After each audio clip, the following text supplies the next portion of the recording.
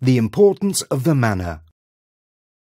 The lord of a manor, who was the overall landowner, had the right to run the land through a manor court administered by his/her officials. Manorial estates were divided between domain land, which was farmed directly for the profit of the lord, and land either rented for cash or earlier held by villein in return for unpaid labour on the lord's domain land.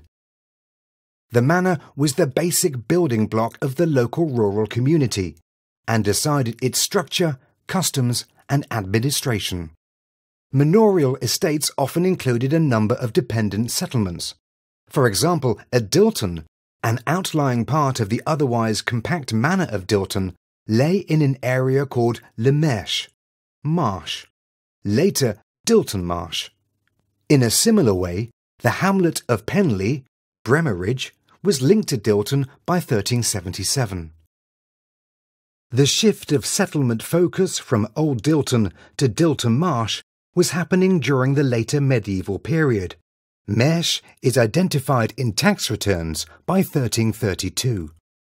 This often left behind a church or shrunken settlement, as in the case of Old Dilton.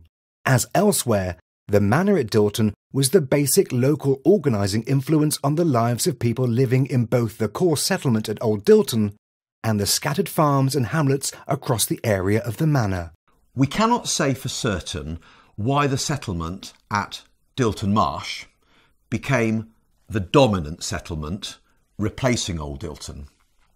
But we can make certain suggestions. It may well have been access to agricultural resources.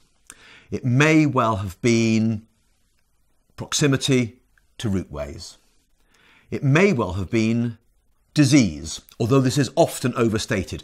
People frequently say settlements decline because of the Black Death. This happened, but it's often overstated.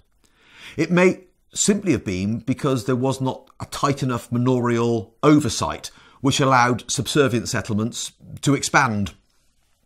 What we do know is that from 1332, when the Marsh, later Dilton Marsh, is first recorded, that it eventually was to grow to become the more important of the two settlements, leaving behind a reduced size, shrunken settlement at Old Dilton.